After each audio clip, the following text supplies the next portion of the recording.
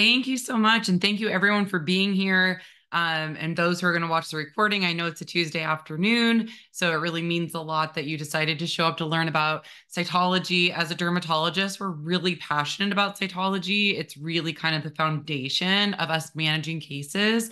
But I also understand that life is busy. The clinics are really busy.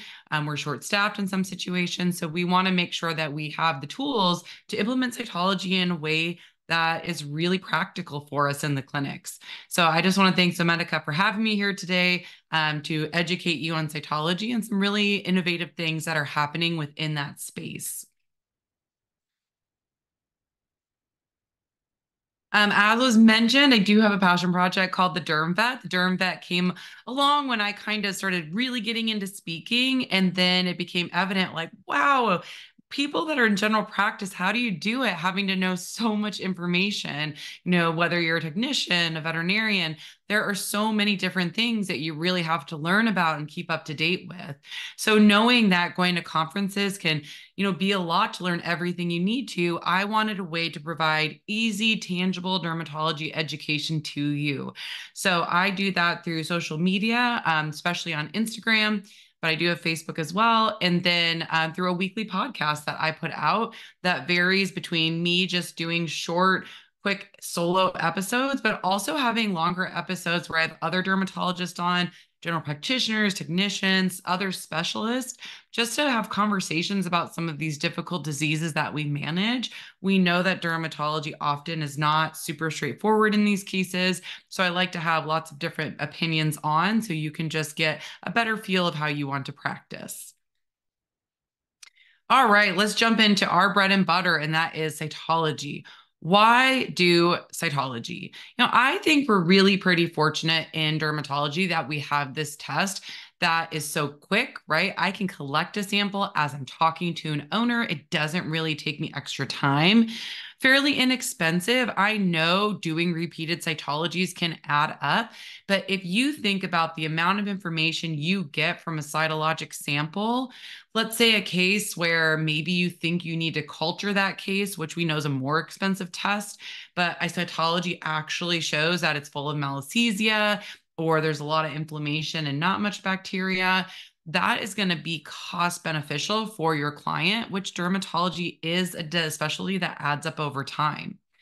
Non-invasive, again, it's something that's pretty simple, superficial, instant results, especially when we talk about some of these AI dermatology machines like TrueView, we know that we have the ability to get instant results, whether we review it or have the ability to have a machine review it for us. And that's our minimum database. If you have a dog come in and they're just ADR, not feeling right, what would you do? You're not going to just do no diagnostic tests. You're probably going to start with something like lab work. That might not give you every single bit of information that you need, but it's going to put you in the right direction of what other tests need to be done. It's going to help rule out some stuff. And that's what cytology is to us. Cytology is our lab work. It guides us to whether biopsy is the next step, culturing is the next step, referral is the next step. So that's really how I view cytology is it's the lab work of dermatology. And we utilize it so often because things can really change in these cases. What are you looking for? And if you are evaluating a slide, most of the time, the big things we're going to be looking for is infection. So knowing cocci, rods, yeast is really going to be helpful, but we can also see the type of inflammation that's there. If you have a cat and there's a lot of eosinophils, it's going to probably point you in the direction of some sort of hypersensitivity disorder. Of course, then there's the more advanced stuff like acantholytic keratinocytes and neoplasia. And I think that clinicians can get really, really afraid of cytology because they don't think they'll recognize those things. But what I always teach is you don't have to feel comfortable knowing everything. If you get cytology and you can feel comfortable evaluating cocci, rods, malassezia, and weird, like you're going to gain a lot of information from collecting these samples. And the awesome thing about things like AI Derm is if you get those weird samples, you have the ability through something like TrueView to actually send that image out to be evaluated by a clinical pathologist. So you have more tools that can get you faster results if it is something you don't feel comfortable with. But just feel comfortable with things like infection and I don't know, weird, because then you can just know I'm going to biopsy, I'm going to refer. But if you are able to save the money for that client from doing cultures that don't need to be done, from putting cases on, putting them on antibiotics that don't need to happen, that's still going to be really, really beneficial for our pets that we're managing. What do you need? So, of course, slides, lots and lots of slides. Predominantly, most of us are still using DiffQuick. You have things like gram stains, but those are more tedious and take longer. I'm in a busy clinical practice as well. So, we're still using DiffQuick, and the machine that we're going to talk about today is utilizing DiffQuick. Confidence. You just have to feel comfortable. And I do think that collecting cytology, utilizing tools like the TrueView can really enhance your learning curve pretty quickly in collecting cytology and just feeling confident in how to implement that in the management of your cases. Having a good quality microscope is really important, or a tool like AI dermatology. And then depending on what you're evaluating, cover slip, scalpel blade, toothpick, tape, and swab, which we will talk about as far as how to collect those. So with collection techniques, it is really important to not feel like you have to do every single collection technique out there. I am very comfortable with direct impression smear. That's predominantly what I use, but I have started using a little bit more tape as I've, kind of just been playing around with what I feel comfortable with. But I predominantly don't use a lot of tape. I know dermatologists that tape every single case that they look at, and that's okay if that's what you're comfortable with. Now, when you're looking at some of these AI dermatology machines like the TrueView, they are not able to evaluate tape because tape picks up a lot of things and puts in lots of different fields. So all the skin cells and stuff you get make it really difficult. But direct impression smear, lots of other ways of collecting swab really can be evaluated appropriately with TrueView. So let's talk about some of the collection techniques that we can consider. So direct impression smear by far is the most common one that I utilize. You're going to use the edge of the slide at a 30 to 45 degree angle and disrupt that skin and crust. I think that's one of the biggest missteps I see is if I have a student spending time with me, I collect a sample, we get tons of cocci, they collect a sample, there's not much on it. They're often just collecting like the top portion of that crust. You need to get under the crust. The crust is the body's way of protecting itself. All that infection and inflammation is going to be under it. So I actually use the edge of my slide to kind of lift the crust and get under that area. And I'll get under things like scale, the kind of top layer of the epidermis, and then firmly press the material onto the slide. This is great for things like moist, crusted lesions because you'll get it on the slide pretty easily. So here's just examples of me collecting direct impression smear. The first video you're going to see is of a well-behaved Frenchie that I'm doing the interdigital spaces on. The other misstep I see with direct impression smear is not using your non-dominant hand to kind of lift that skin up. So look at this video of me on the left. I'm taking my left hand on the opposite side of that interdigital space and pushing it up. This is how I am able to collect pretty good direct impression smear samples from that interdigital space. And this is a dog that I was skin testing, but you can see there's lots of papules that are present on this dog.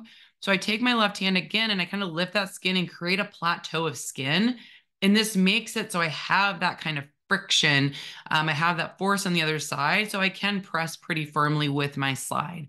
So I would say that's probably one of the more beneficial tips I have when you are getting comfortable with things like direct impression smear. If you are not comfortable with direct impression smear, please, with any of these cytology techniques, practice on pets. If you have dentals, if you have neuters, spays, practice on the pets that are sedated, anesthetized, that are still. You can just get slides and practice the technique, practice looking in ears with otoscopy. Don't wait for that pogo stick Labrador retriever that's running around the room and then decide to try to get an interdigital sample. because you want to get that feel on your hands, what that kind of feels like when you do have a moving target. So practice collecting cytology on some of these pets that are still that you're seeing anyway, so you can get your technique really solid. So here's just some examples of direct impression smears. So on the left, you can see I have the crust lifted with the edge of my slide. And that's what I mean is get under that crust so you can get that more ulcerative, erosive skin, because that's where you'll often get more answers. That middle picture is a dorsal paw. It had more moist lesions. I could kind of squeeze on those follicles a bit, and then some serosanguinous debris came up. Then I can just kind of pat my slide on that. On the right is a dorsal head where we got a focal area of pyoderma. Again, I'm taking my left hand and kind of pinching up that skin so that I can have a better ability to get more cells on my slide. Swab. So swab we think of for ears, and we should be using it for ears, but you can actually utilize it a lot on skin. So you will just rub or roll the cotton tipped applicator or Q-tip on the lesion and roll it onto a slide just like you would for an ear. Where I find this really helpful are those really moist lesions where maybe it's just too much stuff you get with direct impression smear.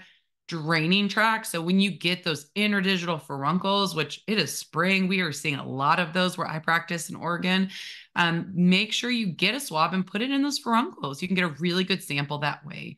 And then what I call tricky areas. So this is a dorsal paw. That's pretty standard. You can get direct impression smear or cotton tip swab with this.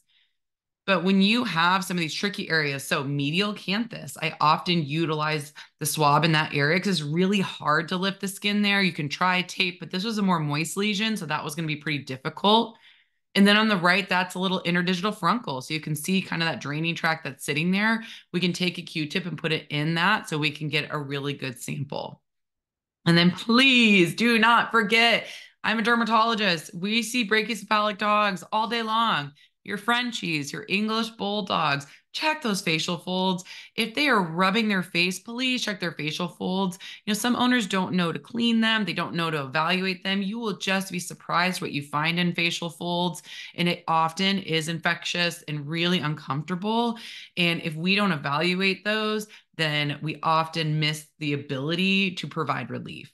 So those facial folds, swab, swab, swab. So I'm doing lots of swabs on brachycephalic facial folds, tail folds. If you have a dog who is scooting, but the anal sacs feel fine, check things like the tail folds, perivulvar folds. So around the perivulvar region, if they're more hooded, you can get infections too. So use those swabs in those tight, really tricky areas to get a good sample. And then, of course, ear canals. So the most common way to use a swab technique is to get in those ear canals because it's a tricky area. So you're going to insert and just realize there's some limitations. When you insert that cotton swab, you are more often than not getting the vertical canal or the junction of the vertical and horizontal canal. You're not getting the deep horizontal canal. There can be some differences with that, but predominantly day to day, this is going to be the technique most of us use. You're going to rotate or scoop that material out to collect it and then roll it onto a slide.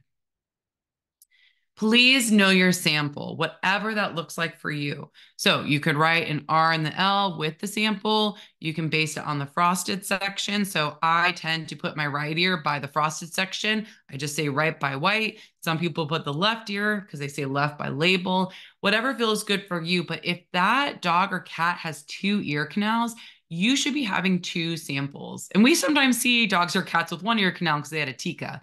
But even if the owner's only complaining about 1 ear, please sample both. Sometimes you'll find minor infections in the other ear. And if we don't catch those, that could end up perpetuating into a pretty bad infection. So I always check both ears with cytology if I'm going to be doing an ear swab. Tape prep. So again, I have started doing a little bit more of this, but I'm still not a heavy taper, but it's not inappropriate to do tape. You're going to take the sticky side of the tape. You're going to repeatedly put it on the skin surface. Where this can be really beneficial is difficult anatomic regions. So interdigital spaces, you can see me collecting tape from a ventral interdigital space. When I have those pets who are really paw sensitive, they hate their paws being messed with. As I start trying to collect it, they're donkey kicking me.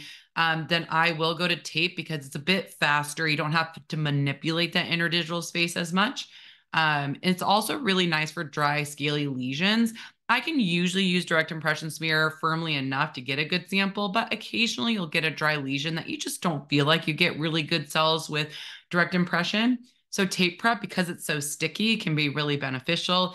Again, one of the downfalls of tape is you pick up a lot of stuff due to that stickiness. So more squames, skin cells, you just have to be comfortable reading through that a bit. And then all the AI derm machines don't read tape because of the fact that there's so many different levels of views within having so much stuff on that slide. Here's another area that can be beneficial, the perioral region. So again, if you have dry, scaly lesions, I've had dogs who have presented for rubbing their face or halitosis, but the teeth look fine, and we'll actually find a decent amount of infection in the perioral region. So in allergic dogs especially, we know the perioral region actually can get infected quite easily. You have to read through it a bit, right? Because we expect some bacteria to be by the mouth. But if you find a lot of malassezia or intracellular cocci, then that could be indicative that you do have a true infection that we should address. And then toothpick method. This is one of my favorite ones that not as many people in general practice do. So I will really encourage you, if you have, especially allergic dogs, who lick and chew the paws a lot, but every time you look at them, they look fine. The interdigital spaces are pretty unremarkable. Check those claw folds. Claw folds are really sneaky, especially in allergic dogs. They often will get infection present, and you can't really notice unless you pull back the claw fold or actually get something like a toothpick in there. And when we have dogs who say are managed well in Apoquel and all of a sudden they're not doing as well with it and they're chewing their paws, more often than not, we get an infection that's just happened due to an allergic flare.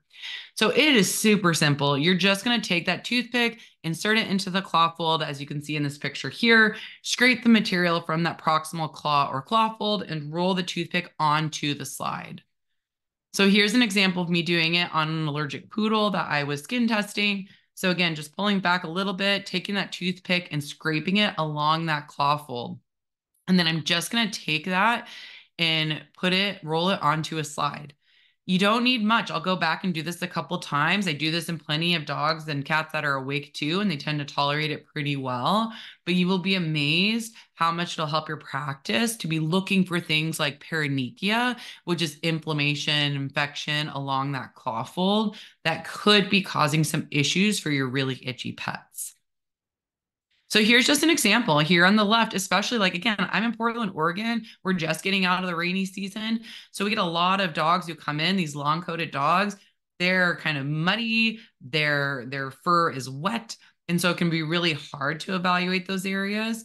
So here's an example of a dog that's long coated. And if you just looked at this dog's paw, you wouldn't think it looked that crazy. But this dog was totally chewing the paws, even within the exam room. Pull back on that area, get a toothpick sample, and look how much malassezia I found underneath the microscope with a quick sample.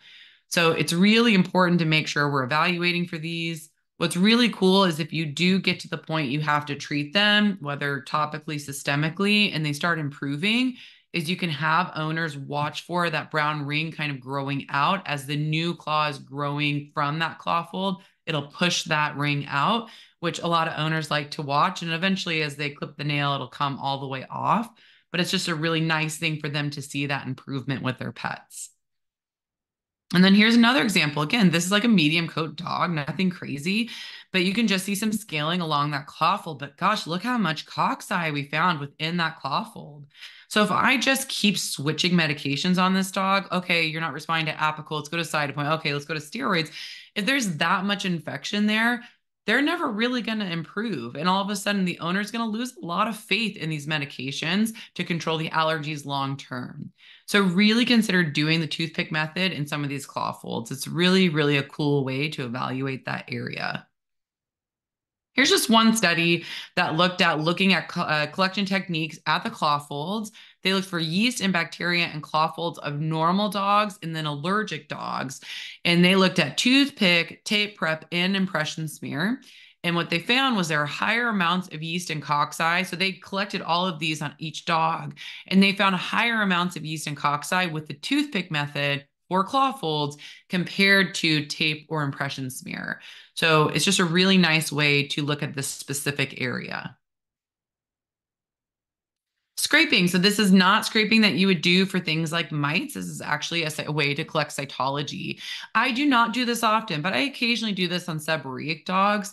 You're just going to take your scalpel blade. You're not trying to make them bleed or anything like that. Kind of just scraping off that material that you can't really get on a slide. Tape gets way too much of that scaly stuff. You just go one direction, kind of scooping that air and that material up. And then you're going to use like a bread and butter technique to kind of smear onto a slide. This is great for those scaly seborrheic lesions where you're not getting much on direct impression smear, but tape's getting too much stuff. But again, this is something I personally don't use that often.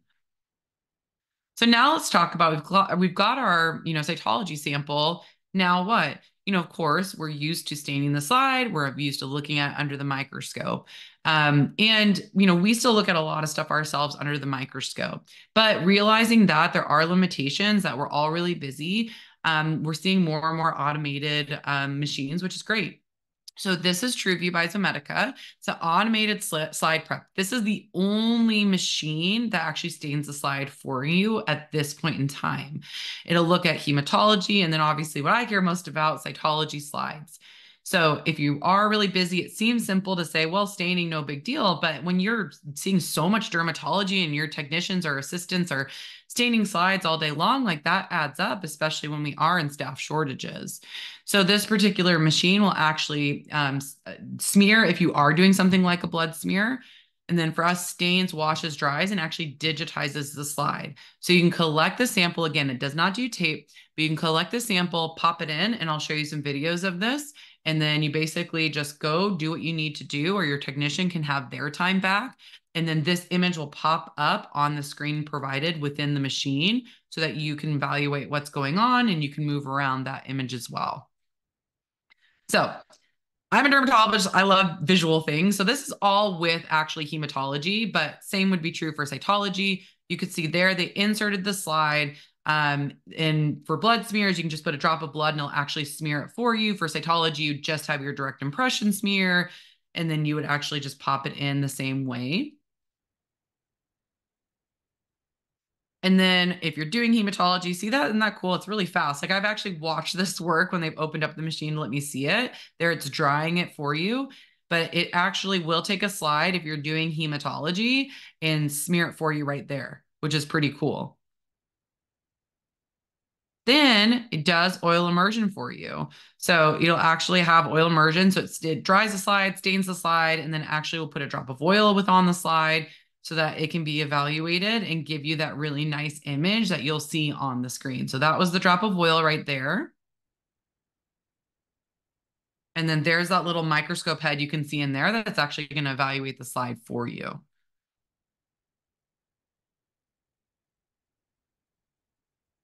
Then you get your image. So then you pop up your image. And again, this is blood. The same would be true for cytology. So you can zoom in, you can move around, you can look for things like cocci rods, malassezia, and just get an idea of what's going on. But all that work in between in that middle portion, that time has been saved. So you can just pop out of the room and look at the image while your technician's been able to be utilized somewhere else. And then again, if you get those weird things, you can request a consult. So if you get that image and you don't feel comfortable with acantholytic keratinocytes, or you're like, I don't know, what in the world is this going on?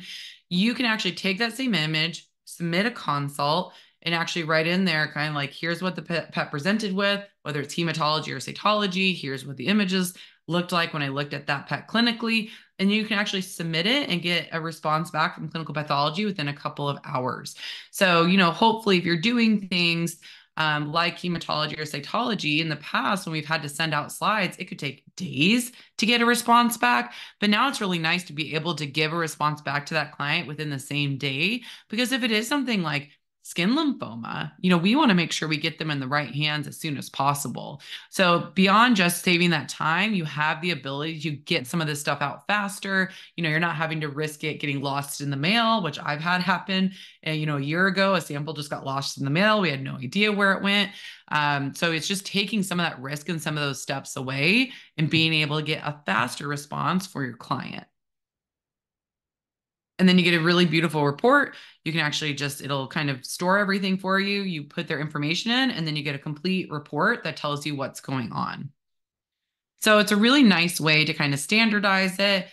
Slide preparation, as we know, we all learn all sorts of things of how to stain slides, what's the right way. The truth is none of it's really that standardized. So this is a way to keep it pretty consistent, saves time. Again, we're all busy. We know we have doctor and staff shortages. And then I just love the quick pathology consults.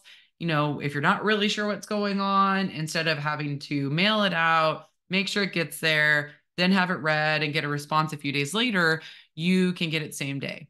So we have lots of pathologists that are kind of waiting to read these results for you. They get the image, and it's just a really nice way to digitize and to make this more modernized when we are getting things like lymphoma cases, other neoplastic cases, autoimmune cases. So let's go into some interpreting cytology. So we have our sample, we have our image. What are we looking for? So obviously lots of neutrophils. We see neutrophils all the time with pyoderma. These are acute inflammatory cells that destroy infection.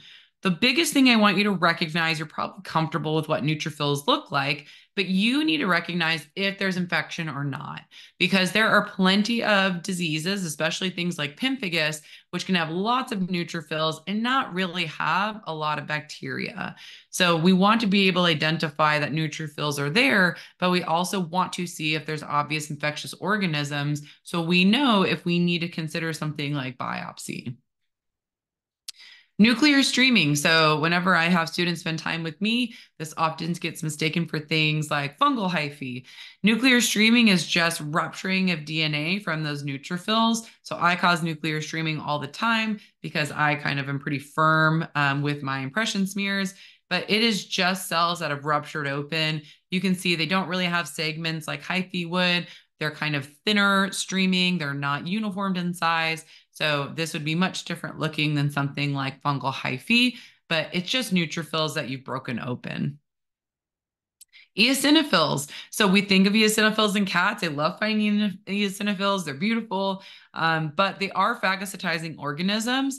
If we find them, we predominantly think of hypersensitivity disorders. There are a few other things that can cause it, like Wells syndrome, things like that. But day to day, most of us are seeing it with hypersensitivity reactions. If I see a lot of eosinophils in a dog that I think has some sort of allergy, I do like to rule out ectoparasites. We know with things like flea bite hypersensitivity, we can see eosinophils, but also food allergy. We can see them with atopy, but it's not quite as common. And then certainly we see lots of eosinophils in cats just based on the unique way that they show us their hypersensitivity disorders through things like eosinophilic granulomas.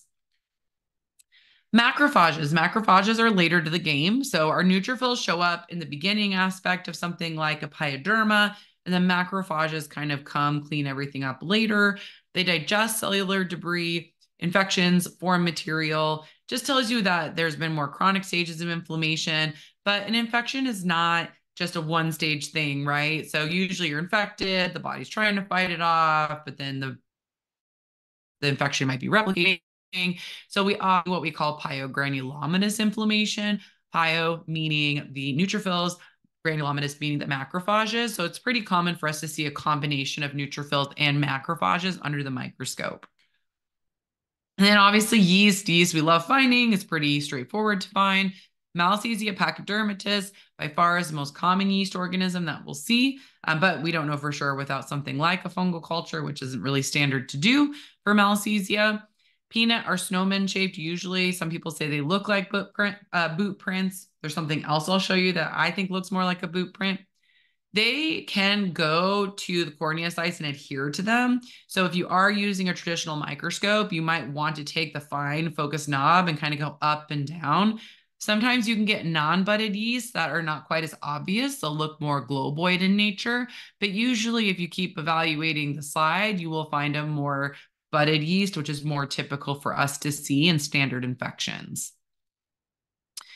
Cocci, gotta feel comfortable with those cocci for sure. Again, we predominantly see Staphylococcus pseudointermedius, but you do not know for sure without a culture. We get things like Staph schleiferi, occasionally Staph aureus, though not very common. There's also things like Streptococcus that can occur. You'll see numerous sizes of round basophilic organisms. They can happen in clusters or chains or individually. Something you definitely want to feel comfortable seeing. If you are running something like a TrueView, you want to make sure when you're looking at that image and zooming in that you feel really comfortable with the identification of cocci so that we know if we need to treat them for the infection itself. And then rods, of course, I show you a really obvious rod-shaped picture. They're not all this obvious. More often than not, we see Pseudomonas aeruginosa. Again, don't know without a culture for sure. The problem with any rod-shaped organism is they tend to develop resistance very quickly.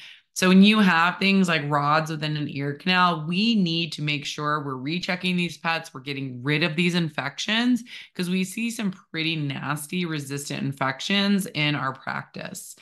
The other problem is that rod-shaped organisms tend to be really ulcerative. So if you think about a Pseudomonas ear canal that you're looking at, they're uncomfortable, they're bleeding sometimes, ulcerative. These organisms can also create biofilms. Biofilms are basically slime layers. So they have a defense mechanism where they can create a slime layer, that bacteria itself.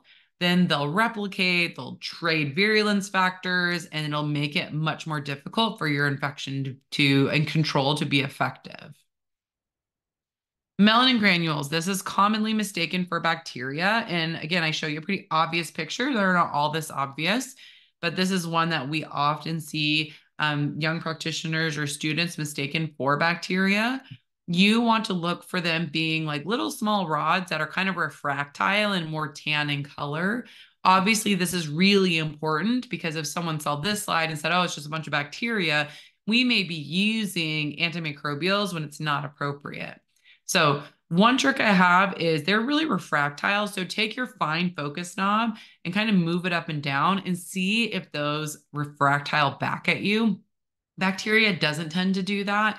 You can also just resample. If it's a dark dog, go resample. Maybe you'll get a more obvious sample that looks like melanin granules, but we do tend to see this more in hyperpigmented skin or dark skinned dogs.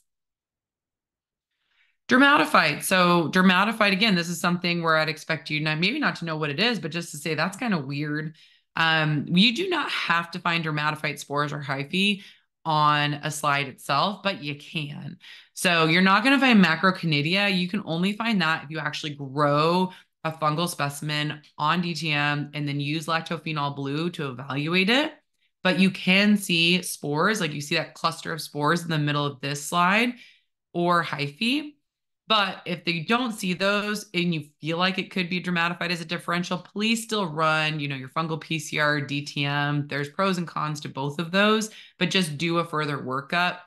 Focus on areas of inflammation. So if I'm worried that it's dermatophyte and I have the ability to really take my time on the slide, I really go to where there's neutrophils or nuclear streaming to look for those spores. Then acantholytic keratinocytes, these often get called fried egg cells. If you see a lot of these acantholytic keratinocytes, they're just skin cells. They're just skin cells that have prematurely lifted because of what pemphigus does.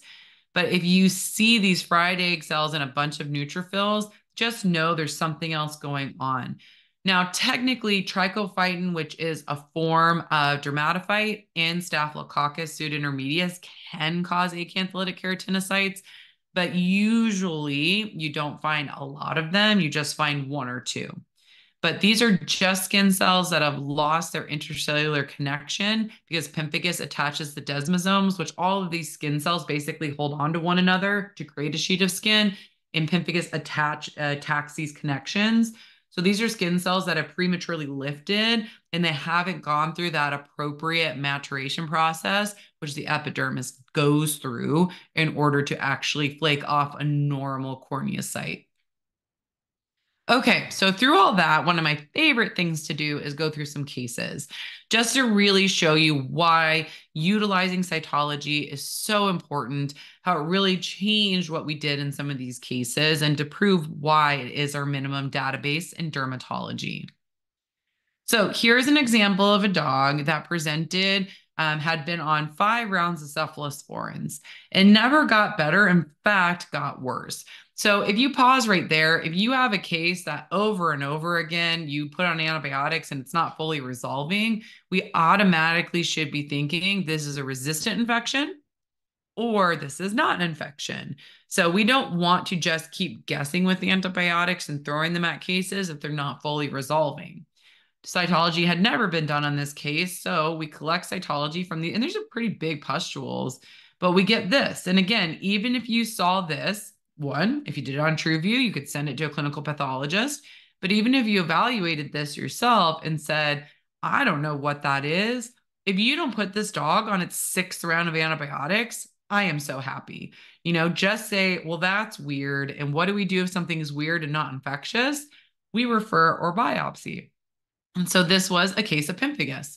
Pemphigus, we think of being a really crusted disease. It actually starts out as a pustular disease, but because those pustules are pretty fragile, they break open easily and become crust.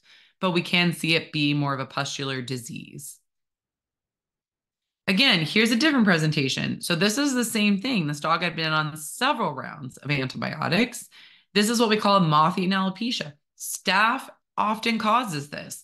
So it's not inappropriate to consider this being a superficial bacterial folliculitis at all. But this dog was not improving on antibiotics. What had not been done? Cytology. So with this lesion, I'd go toward the edges myself. I would take a slide. I would do direct impression smear around the edges because usually in these types of lesions, it's kind of like a spreading folliculitis. It'll kind of start and keep spreading follicle to follicle. So the more active stuff is usually going to kind of be on the periphery of that lesion. We see this. Even if you don't feel confident to say this is dermatophytosis, I would hope that you'd at least say that's not bacteria, something weird's going on. Even the category of just saying that looks fungal would be really important. Why is this extremely important? Is this is a contagious disease, to pets and to the owners. Ignore the fact that my technician's not wearing gloves because they should be. I made them wash their hands really well. But this is something that we really should be concerned about because this is something that can spread to other people, can spread to other pets, and it is just getting thrown on antibiotics, which is not going to get rid of it. So this is why things like cytology is so important to make sure that we at least get this pet on the right path rather than just continuously throwing antibiotics at it. Here is a cat's toe. Now, what I'll tell you, what's interesting about cat claw folds is usually when we see swollen, crusty cat claw folds, we are concerned about pemphigus foliaceus. But we always get weird cases. So this is a case that I actually collected a sample on cytology and saw a lot of eosinophils. And you can occasionally get forms of pemphigus that will be a little bit more eosinophilic. So I actually still ended up biopsying this cat and it came back as an eosinophilic granuloma. This is a very young cat. It was just that one toe. It was very bizarre. Totally responded to steroids and antibiotics, but as soon as we stopped, it came back. This was completely food responsive. So put the cat on a diet trial, able to get off steroids, challenged the food, just this one toe flared. That cat stayed on the food for a couple years. And then the owner said, do we really need to keep doing this? Switch the food. The cat flared again. So it was a very bizarre presentation of food allergy. But again, seeing all the eosinophils at least got me on the right path to know what to do. This is a dog that presented, a 12-year-old dog that was itchy and just had this red scaly spot on the top of the back. This is the dorsal interscapular region. This is not that crazy looking, right? Like we see lots of really bad infections, lots of really bad allergies. So it'd be easy. This had been put on tons of topicals. The rest of the dog looked fine. The dog's acting fine. I've been put on topicals, never really got better, was moderately pruritic to this spot, and then it just kind of kept getting a bit more red and scaly. Cytology shows this. And again, even if you don't feel comfortable to say this is skin cancer, I would hope you'd at least say, it's not bacteria. That's kind of weird. And this is one where if you had a sample like this that you evaluated on TrueView, you could send out to a clinical pathologist pretty quickly. But this is one we did end up confirming with biopsy had epitheliotropic lymphoma. Any dog that has not really had a history of skin lesions and all of a sudden they're older and having skin lesions that were never present before, we can have late onset allergies, but it's not very common. So you have to keep things like cancer in mind, pyoderma from an endocrinopathy in mind, because it's just not as typical to not have signs of allergies at a younger age and then develop them when you're senior. So again, I live in Portland, Oregon. So this dog came in. I was like, that's gross. Is that mud? Like when we flipped over this claw fold. But this was a case that actually was really pruritic to the paws, but the interdigital spaces looked fine. And then you could see, this is what I call everything but the kitchen sink. We've got everything, cocci rods and yeast, but this is a long-coated dog. And I'm flipping over the claw fold in this picture. But when it was not flipped over, it was really hard to see this nasty material. So here's another example. This is a dog who developed skin lesions as they got older, didn't previously have skin lesions, and then broke out with kind of this ulcerative, like not really that itchy, like pretty dramatic skin lesions. We get cytology, and this is why it can be really important if you're doing manual cytology with a microscope to start at a high, like a lower view. Because if I just jump to oil without evaluating, I would think that those are just areas that didn't stain well. But when you actually look at this picture, you can see it's pretty uniformed in shape. And this was actually demodicosis found on cytology. So this is a dog who ended up having hyperadrenocorticism that was causing Demodex. And we don't see Demodex quite as much now with the isoxazolines, but we still see it. So definitely make sure you keep that as a differential in cases like this.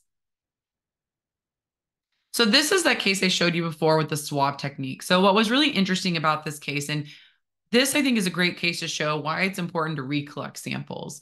So this is a case I saw in 2020. So it was just after the pandemic started. The owner was a young girl. She was actually abroad in the Peace Corps. And when the world started shutting down, she came home, but brought a dog with her. So brought a stray dog with her. This dog started developing these lesions. This dog was terrified, right? And we're like curbside and the dog's terrified. And we tried our best to kind of get samples in, fear-free manners. And I just saw like inflammation. And so I was actually had sedated this dog to biopsy this dog, thinking it was some weird autoimmune thing.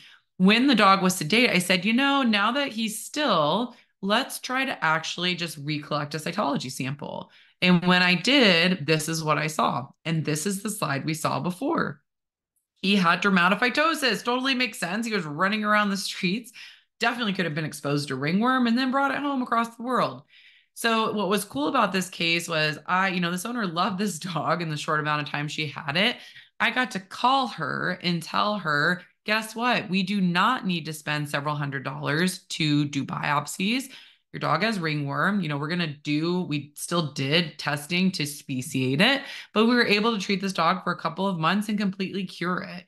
So it was just nice to be able to save the owner that cost. But this is where, like, if you have a pet that's fearful, aggressive, you can't get a good sample from, it's not inappropriate to sedate or repeat cytology so that you can get a better idea of what's going on.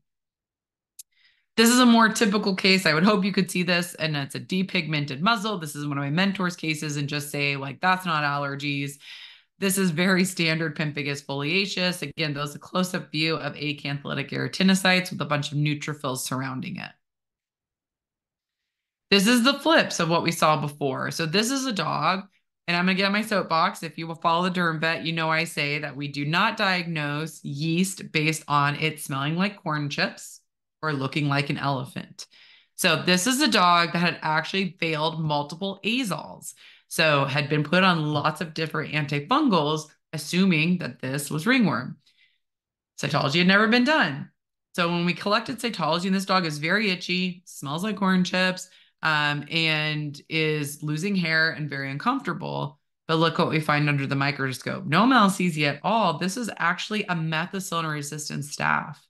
So again, why it's so important to be collecting cytology on these cases, we're delaying relief, we are potentially perpetuating resistant infections, and we're not putting this pet in the right path to get better, but also get an appropriate diagnosis. But sometimes it looks like yeast, it smells like yeast, it actually is yeast. So I'm not denying that that does happen a lot, but we need to see how much yeast is there. We want to make sure there's not yeast and cocci there. So we still want to make sure that we're getting these samples. Then here's a kitty that had a paw pad that you can see is more ulcerative and uncomfortable. And then if you look under the microscope, again, this is a great one that you could send to a clinical pathologist if you were going to get a sample. This is plasma cell pododermatitis. This can affect one paw pad. This can affect many paw pads. If it's more ulcerative like this, you can get a pretty comfortable diagnosis just with something like a direct impression smear. You can aspirate these as well, but we've occasionally had to biopsy them if they're not straightforward. But with plasma cells, you see that kind of eccentrically placed nucleus and all that cytoplasm kind of taking over one side of the cell.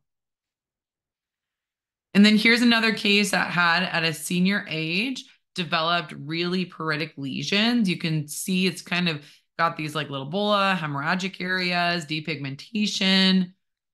Looking under the microscope again, this is abnormal cells, and this is epitheliotropic lymphoma. So we do see a lot of allergies in dermatology, but not everything we see is allergic. That's why it's really important to collect these samples so that I can get this pet on the right path, which was to biopsy and get them to an oncologist. This one's a bit different just based on the presentation alone. It should give you an idea of what's going on. I would tell you this is a younger dog because I know anytime we see a boxer with a nodule, it's easy to think neoplasia, which, we definitely would want to rule that out still. But this is a dog that when we actually got some direct impression samples, you can see a lot of inflammation and not much actual infection. But this is actually a leporite granuloma. When we ran an acid fast stain, this is a form of mycobacterium. Short-coated dogs, especially boxers who get nodules at the base of their ear, a very, very common presentation of this. So again, you get your cytology just to see the inflammation and then talk to the clinical pathologist about any other diagnostics you need to do, like special stains, biopsies with special stains, tissue cultures, things like that. Here's a puppy. This puppy had been treated for puppy pyoderma. So treated with antibiotics at a young age, didn't get better, in fact, got worse. And then we saw this before in an older dog, but this is a younger dog. If you go at low power, again, you see little Demodex. So got to make sure with these young dogs, especially if they're not on an isoxazoline, to be scraping them. You can get Demodex that can kind of be more pustular. Obviously, in juveniles, we often can get them treated pretty easily, and they don't necessarily have a chronic disease like we see in older dogs causing this, but it's definitely an important thing to recognize. Here's a close-up view of that Demodex on cytology. And then I showed you that crusty cat claw fold earlier. Here is another crusty cat claw fold. This would be what we see more commonly.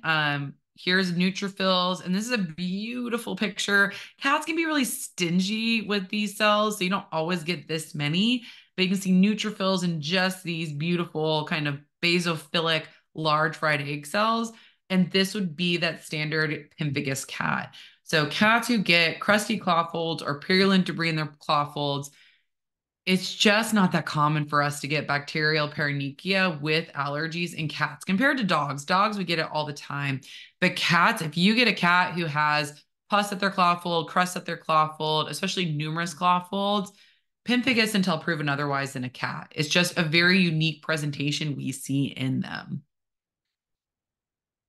And then this is a dog. Sometimes you guys probably have this too. You have these dogs who come in, they look like they're licking their paws, and the owner's like, nah, they're not really licking their paws that much. Here's a cytology. If you see this is what I consider more of those like boot print organisms. This is something called Conchiformibius. It was previously called Simonsiella. Those kind of boot print looks, you can see a few rod-shaped bacteria on the lower right portion of that right picture, but those three larger organisms that look like boot prints, those are actually normal bacterial flora in the mouth. So you'll find these sometimes like around the perioral region, or if they're licking their paws, you'll find it there. So it's a nice way to be able to say they actually really are licking that area. But people often freak out when they see this. It's actually normal oral flora, but it just gives you an indication that that pet is licking. And then here's one of my disastrous little cases. But this is another example of this dog looks really red, uncomfortable. Didn't really have an odor to it, but obviously looks really bad. And this was a really, really terrible chronic malassezia hypersensitivity from a dog that has food allergies and atopic dermatitis. So we definitely have to manage him. He's one of those unfortunate cases. We have to keep on chronic azoles, but it's important for us to look because sometimes he breaks out with pyoderma as well. And with that, if you follow anything I do on the Derm Vet, I say cytology everything. So whenever you call us for a consult, we're going to say, if you say there's a weird looking lesion, we're going to say cytology it. They're looking at an area, cytology it. They just got treated for infection. How do I know when to stop? Cytology it. Please, please, please, just cytology everything. It really is our minimum database. You have these tools like TrueView now that you can use to get faster results, to save time. Find those 2 or 3 techniques that you enjoy and become an expert. Also correlate clinical findings with cytology results. Like that case that I repeated the cytology on. That's the beauty of cytology is you can repeat it pretty easily and then utilize these innovative tools, these AI derms. They fit within your practice and your workflow. I think it's a great option just to make sure we can provide the best care for these pets. And with that, I just want to thank all of you. Again, we love cytology and derm. We're doing it all day, every day. My techs are almost like freaked out if I don't collect a cytology on a pet. And really just explain to owners the value of it, how much info you're getting, why we need to do it. But with that, I just want to thank Zomedica again for having great innovative tools and also sponsoring this lecture. I want to thank all of you who are here on a Tuesday afternoon and those of you that are watching the recording. With that, I'm happy to take any questions there are.